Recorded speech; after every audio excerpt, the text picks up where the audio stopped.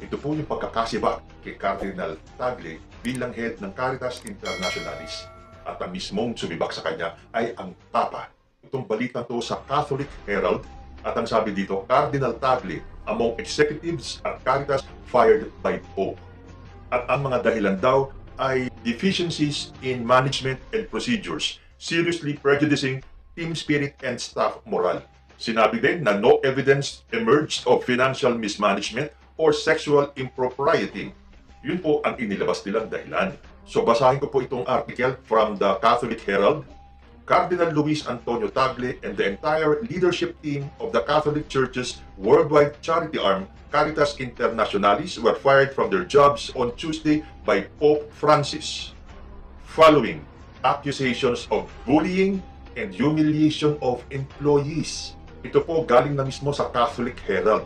So yung ipinalabas nilang statement ay dahil sa mismanagement and procedural ek-ek. Pero ito, sinasabi po rito, accusations of bullying and humiliation of employees. Tagle, who was nominally president of Caritas but was not involved in the day-to-day operations, will stand down and be replaced by a temporary commissioner. Tagle, a Filipino who is often considered a possible future pope, will stay on temporarily in a different role, assisting the commissioner in relations with national Caritas offices and helping to prepare for the election of a new leadership next year. The move came as a surprise and involved all the executives of Caritas Internationalis, founded in 1951. Its self-described mission is to work to build a better world, especially for the poor and oppressed. Yun ang kanilang self-described mission. Pero ang sabi sa reports ng mga former and current members of staff were of verbal abuse, favoritism, and general human resources mismanagement. So, taliwas to sa kanilang mission, and that is to work to build a better world. How can you build a better world if bullying and humiliation starts from your ranks? Tapos sasabihin nyo, to build a better world, especially for the poor and oppressed, kayo ang nagiging oppressor. Bullying, humiliation of employees. Kaya pala may mga umalis na mga empleyado dyan sa Caritas na yan. Lumalabas na kayo ay mga ipokrito, mga plastic kayo, para sabihin nyo to work for a better world.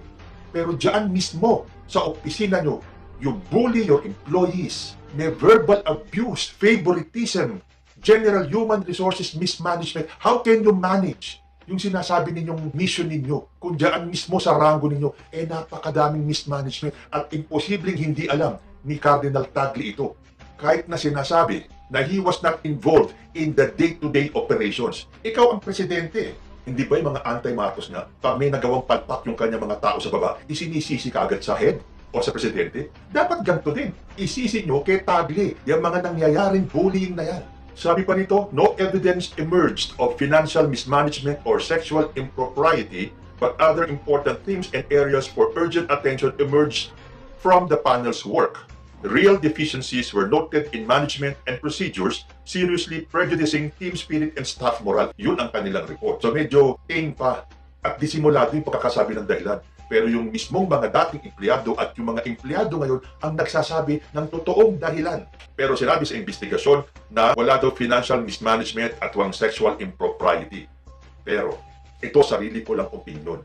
Hindi ba pag may mga negative na mga balita tungkol sa mga kaparian ng simbahang Katoliko, pinagtatakpan ng mga matataas na may katungkulan dyan sa simbahan? Nakakalungkot po. Ako po ay miyembro ng Romano Katoliko.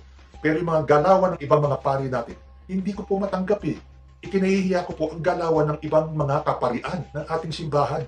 Hindi ba kahit nung panahon pa nung eleksyon, sinasabi ko na sa mga videos ko, sa mga vlogs ko, yung mga pinaggagawa na mga katulad ng running priest na yan, o yung ginagawa sa loob ng simbahan, na doon sila nangangampanya, doon sa mga paring yumuyuko pa sa harapan ni Aling Leni. Di ba puro kaipokritohan yan?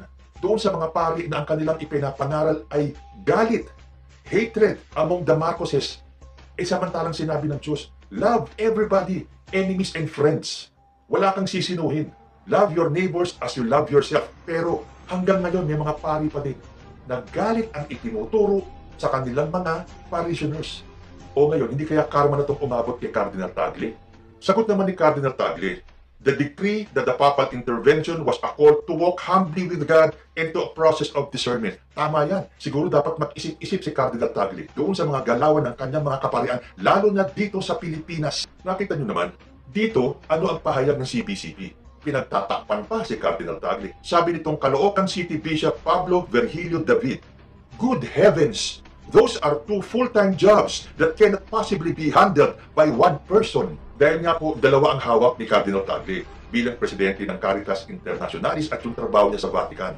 Pero ang nakalagay po talaga, the president's position dyan po sa Caritas Internationalis is traditionally held by a cardinal. Cardinal si Tagle. At hindi ba kasi ginugroom para maging papa itong si Cardinal Tagle? Ngayon, shattered dreams na po si Cardinal Tagle. With this kind of scandal, hindi po siya pwedeng maging papa. Dahil kung pinalalabas itong Bishop Pablo Virgilio David na long been expected na daw ang mapalitan si Tagle sa kanyang posisyon dyan sa Caritas Internationalis. Yes, siguro. Pero iba yung pinalitan doon sa sinibak. Pinalitan ka dahil siguro nakita ng Papa na hindi mo na kaya yung trabaho dahil ang dami mo nang ginagawa. Iba din naman yung sinibak ka dahil may nangyaring anomalya dyan sa hinahawakan mo. Ano pa ba i-expect natin? Siyempre, pagtatakpan ng CBCP yan. Pero doon na mismo sa binasa ko sa inyo kung ano ang totoong dahilan. Bullying, favoritism, verbal abuse, doon mismo sa mga empleyado ng Caritas. Pero ang kanilang mission to build a better world. You have to start from your ranks. You have to walk the talk. Lumalabas ang kaipokrituhan ng simbahan dahil sa mga ginagawa ninyo. Tapos palalabas ninyo na wala namang kinalaman si Cardinal Tagle. Siya ang presidente. Samantalang dito sa atin, if a member of the official family of the president fails in his or her job, these people from the church, although hindi po lahat, are quick to judge the president that he can be faulted because of command responsibility. Di ba dapat ganyan din kay Cardinal Tagle? Siya ang presidente ng Caritas Internationalis. So hindi ko pwedeng hindi alam kung anong nangyayari dyan sa loob ng opisina ninyo. So kung sasabihin nyo command responsibility kay Ferdinand Bongbong Marcos, dapat command responsibility din yan kay Tagle. The sauce for the gander is the sauce for the goose. Tapos hindi rin natin maiaalis na mag-isip ang ibang tao dyan. Totoo bang walang financial mismanagement? At walang sexual impropriety? Ang hilig ng may mga matataas na posisyon sa ating simbahan, ang pagtakpan ang mga gawain ng ilang mga kaparian. Maaalala tuloy natin yung sinabi ni General Parlade sa isang interview noong October 2019. Sabi niya, "We told Cardinal Tagle that we consistently see Caritas in documents recovered from the CPP-NPA. We told him, you might not know, Caritas funds end up to the underground movement." Buti nga sinabi pa ni Parlade na you might not know. Wala nga kayang kaalam-alam si Cardinal Tagle? Sabi naman sa isang balita, published March 11, 2020, Duterte claims Tagle moved from Manila to Vatican for meddling in politics. President Duterte claimed Luis Antonio Cardinal Tagle was removed by Pope Francis as Manila Archbishop for allegedly funneling funds to the opposition. He alleged there was an investigation against Tagle, that's why he was moved to a top post in Vatican, adding the information is an open secret.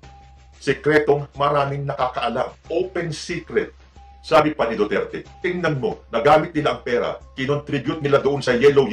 Tingnan mo nangyari, wala tayong bishop ngayon. Hindi mo ba alam? Tinanggal. Tagle was out. He was investigated. Although hindi naman napatunayan kung nag-contribute sa mga yellow, doesn't mean true nor false. Pero tama si FPRRD na inimbestigahan siya. Eto na nga, nag-culminate na yung investigasyon and Tagle was fired.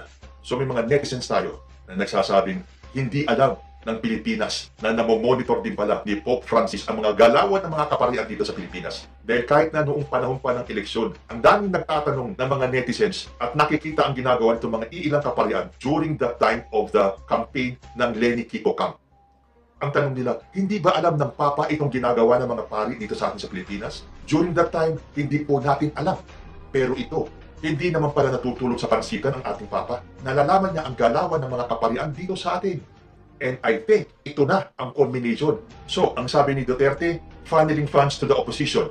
Ang sabi ni Parlade, nakakita ng mga documents na galing ng Caritas na parang pinapahiwatig na may mga donasyon na galing ng Caritas na napupunta sa CPP-NPA. During that time, mga speculations lang daw. Pero ngayon, sa pagkakasiba kay Cardinal Tagle, parang ito na yung balik sa kanya. sa mga pinaggagawa ng kanyang mga kaparian. Kasi tulad nga na sinabi ni General Parlade, baka hindi alam ni Cardinal Tagle. Pero sabi nga natin, command responsibility. So kung talagang tulad ng sinabi ng Bishop dito na long overdue, dapat daw pinalitan na si Cardinal Tagle dun sa kanyang posisyon dahil ang hirap daw humawak ng 2 full-time jobs. Kasi kung nakita ng Vatican na nahihirapan lang si Cardinal Tagle, papalitan lang po siya. Hindi po siya sisibakin. Iba po kasi yung ibig sabihin ng pinalitan ka dahil hirap ka na sa trabaho mo, kesa doon sa sinibak ka dahil may nakita mga anomalya sa pamamalakad mo. So kahit pagtakpa ng CBCP dito sa Pilipinas ang dahilan ng pagkakasibak kay Cardinal Tagle, mag-research po kayo tulad itong sa Catholic Herald na to kung ano ang totoong dahilan kung bakit sinibak si Cardinal Tagle. Again, I don't want to judge dahil wala naman po akong alam sa tunay na sitwasyon doon sa mga naganap sa pagkakasibak sa kanya. Ito po ay mga nabasa ko lang sa mga balita at nagbigay lang po ako ng sarili kong opinyon. Totoo man o hindi, the mere fact na sinibak si Cardinal Tagle ay sa kadahilan ng meron po silang nakitang mga anomalya.